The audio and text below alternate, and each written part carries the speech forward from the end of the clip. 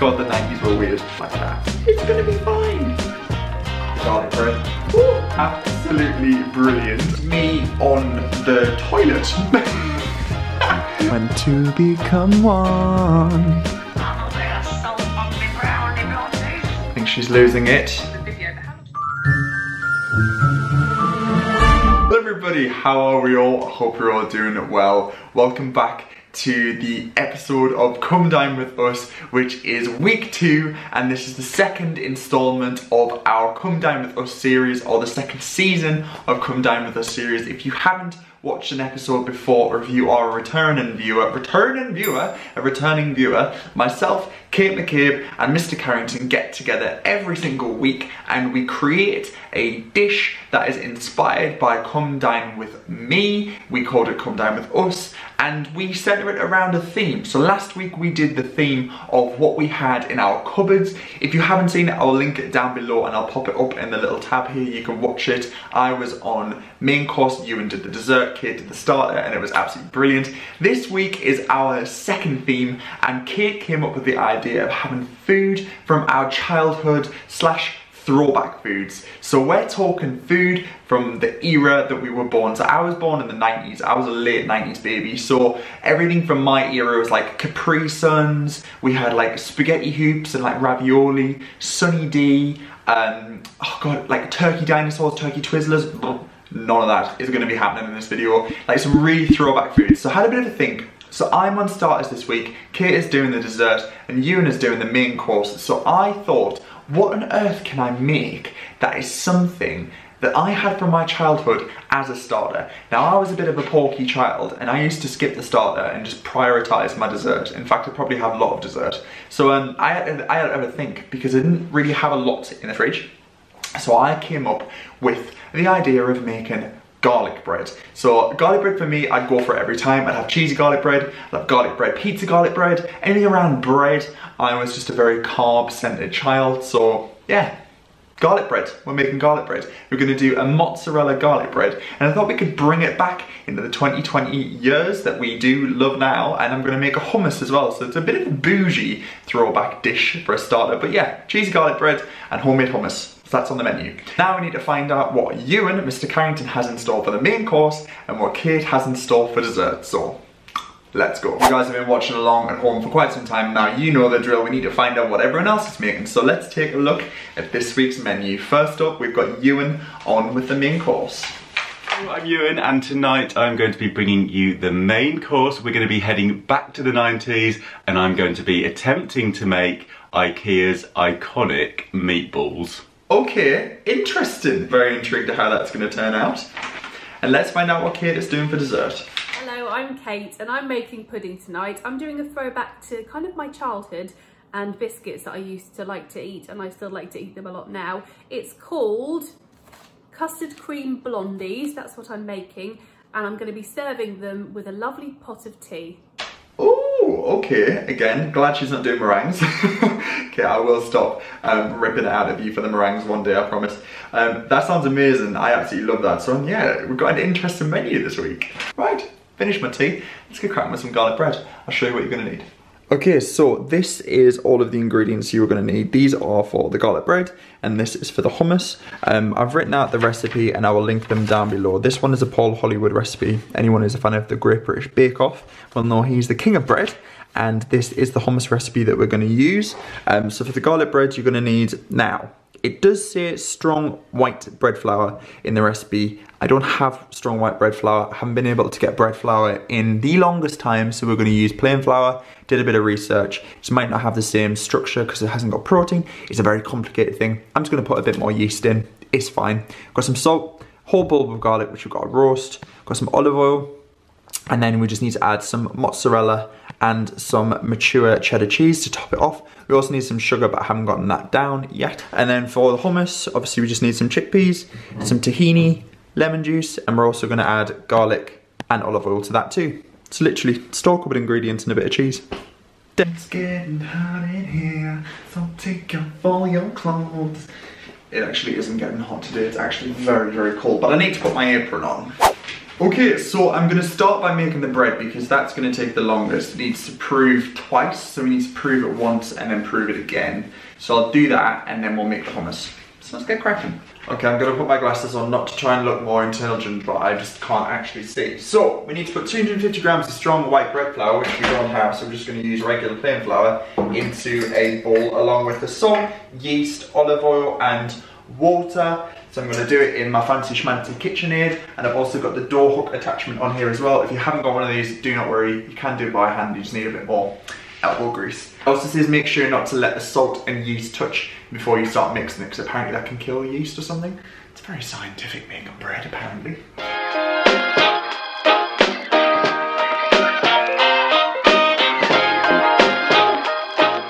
Okay, so we're just going to open up the KitchenAid mixer, pop the bowl in and under, lock it in. We're going to start it on a slow speed first and then crank it up. Yeah, it has to knead for 5 minutes until the dough has formed, and then you pop it in an oiled bowl to proof for 2 hours in a warm spot. So that's what we're going to do.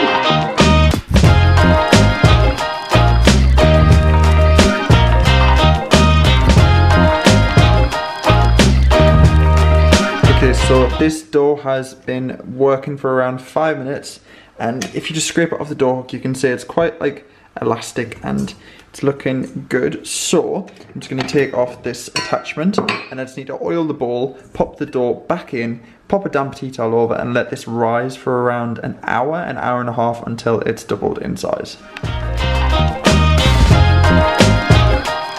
Okay, so now I'm going to make the hummus. I definitely didn't have hummus as a child, and it wasn't a 90s thing. I mean, presumably was in maybe Greece, but I never had hummus, and if you said, do you want some hummus to me as a child, I probably would have thought you were nuts, but now obviously I love it, and I just thought it'd be a nice thing to include in something to dip the garlic bread in, so that's what we're gonna do. And I guess as a kid, now you can have like hummus and carrot sticks, so the logic was there. Okay, so into your food processor, we need to add some tahini. Now this, I think, is made with sesame, roasted pulped sesame seeds. That is literally what tahini is. So we need 3 tablespoons of tahini, and that's just gonna go directly into the food processor.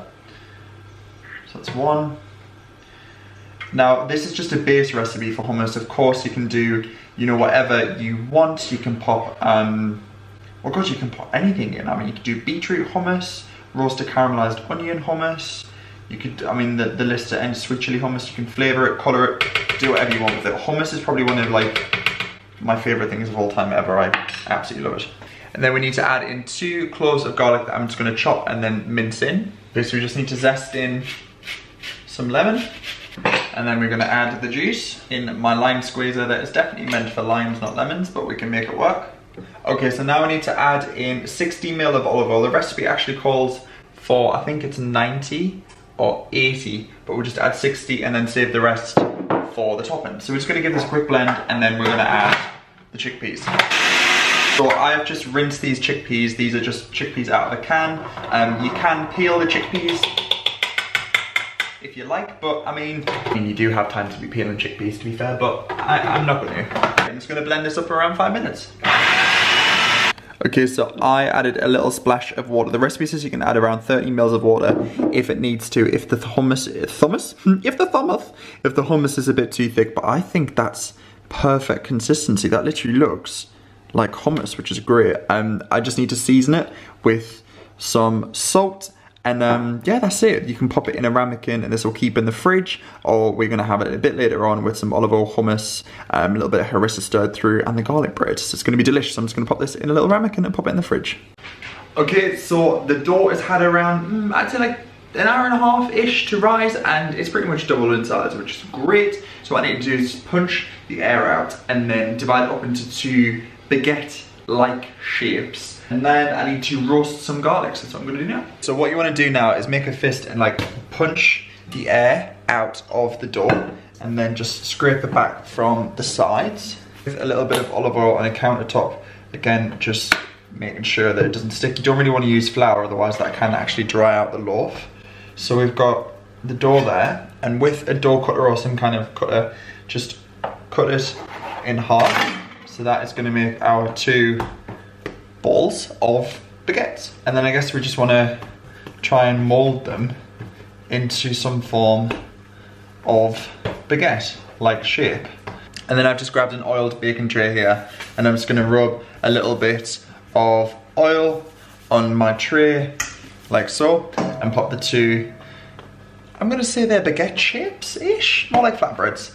And then they just need to rise again for a second brew for around an hour near somewhere warm. So I thought we could have a quick trip down memory lane while the bread is just proving, and I've just asked my mum to have a little look through some pictures of me as a child. Obviously they were there all at home in Durham, and she's just sent some through. There is a running theme in every single baby photo of me, throwback from the 90s. I always have food either in my mouth or around my mouth or in my hand about to go into my mouth. You will see. This first picture is absolutely brilliant. It's me sat in my high chair, rocking quite a snazzy little jumper, and I have the rosiest cheeks. You can still see I have full-on hamster cheeks, still have them now. I'm not this chiseled divine guy I wish I was.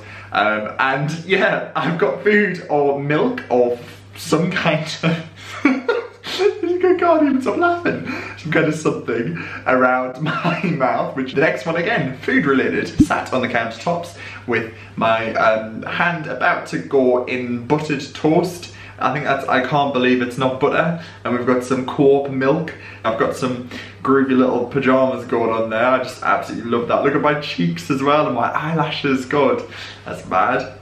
Again, another photo of me as a child with a yogurt in my hand. Absolutely covered in it on my mouth. I've got it all over my nose, which is just, again, a very, very normal occurrence for me. Also quite like my outfit here. These chunky trainers are quite iconic. And last but not least, me on the toilet. I mean, God, look at those tiles. I don't even know where that is. I think that might be my nana's house. She used to live in Spain. I'm very tan, so I'm presuming this is on holiday. Why on earth I'm sat on like that on the toilet, I absolutely do not know. God, I think this was coming into the stage where I started to grow into my body, but I still had a belly. I don't know why I'm on the toilet like that. Let's just skip past that. God, the 90s were weird. Okay, so I may have had a bit of a disaster with the garlic. I don't know what it is about the second season of Come Dine With Us, but I am having kitchen disaster after kitchen disaster. I've roasted garlic before, but I feel like this, either the oven was too hot, or I don't really know, but it's definitely not how it should be. But fear not, we have more garlic.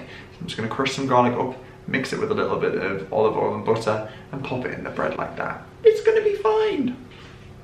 Okay, so what the recipe now says to do is to pop a oven tray in the bottom of an oven to preheat slightly.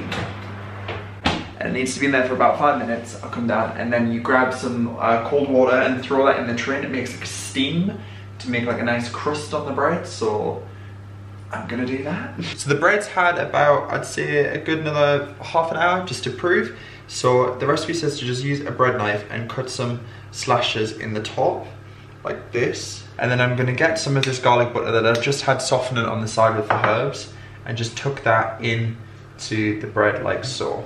And this is probably gonna like melt and ooze and go all over, but that's fine because that's part of the joy of making garlic bread. So just gonna wedge that in.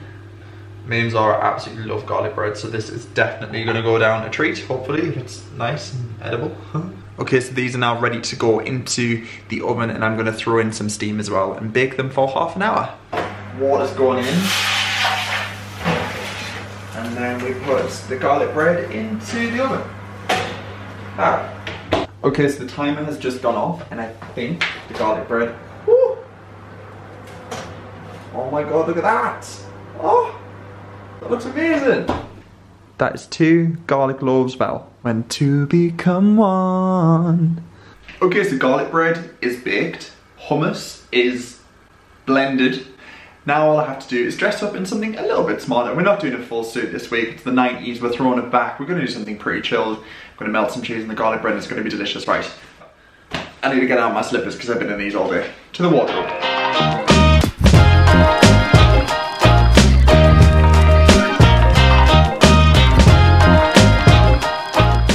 think I can sense a bit of espionage going on. We've just had a message from Kate McCabe. She's running into some issues with the dessert she's making, the blondies. She's asked how long she has to leave them for. Love a bit of salt on me brownie blondies. I think she's losing it. The video, but how long should I leave them for? Question for Luke, unless you would know. Ewan said apparently you should leave blondies to cool for 5 hours minimum and sprinkle them with salt. I can sense some competition about to arise. Okay, so now it's time to place everything up. So I've just got a really fancy board here. I'm gonna get the hummus out, zhuzh that up, and slice up some garlic baguette and then melt some cheese.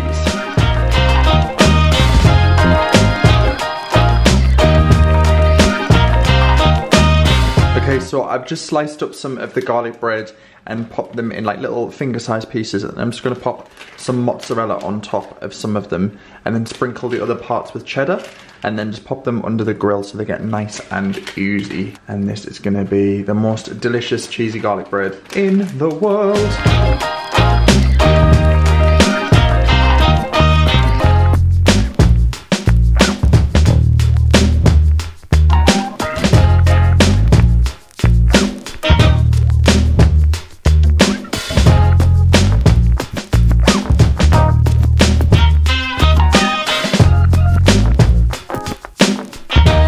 So it is now time to try today's efforts and hope that they are actually worth it. I haven't made a cocktail this week because I know that I have to leave that down to you, and if I know him well enough, I know there'll be some kind of delicious cocktail on the way. Kate might have even made one as well. I know she's partial to a glass of wine. So pour herself a glass of wine, and I'm going to dig into some of this delicious cheesy garlic bread. Here we go.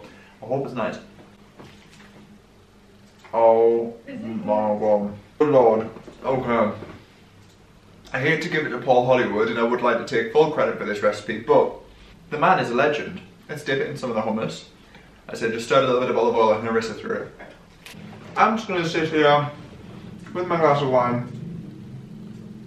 Happy come dine with me. Ewan and Kate, I can't wait to see what you've got in store. I also did put on my best 90s dad shirt. It's not particularly 90s, it's very much 2020, but it's quite a floral print. I feel like this is something that you definitely see maybe in your nan's curtains, but kind of here for it. Please do let me know what you think of it, and if you do try making your own bread at home, don't worry that if you only got plain flour, because this is just plain flour and it's worked out absolutely brilliantly. Do check out Ewan's main course as well. I will link that down below, and also Kate's fantastic dessert, which I can't wait to see. That will also be linked down below as well. And if you do want to check out any of the other episodes that we have filmed throughout this season or the last season, I will link all of them down below as well. There's a lot going on. I'm going to drink my wine. Thank you so much for watching. If you have enjoyed it, don't forget to click subscribe and give the video a thumbs up. Check out Ewan and Kate. Happy come dine with us, and I'll catch you all very soon. Bye for now.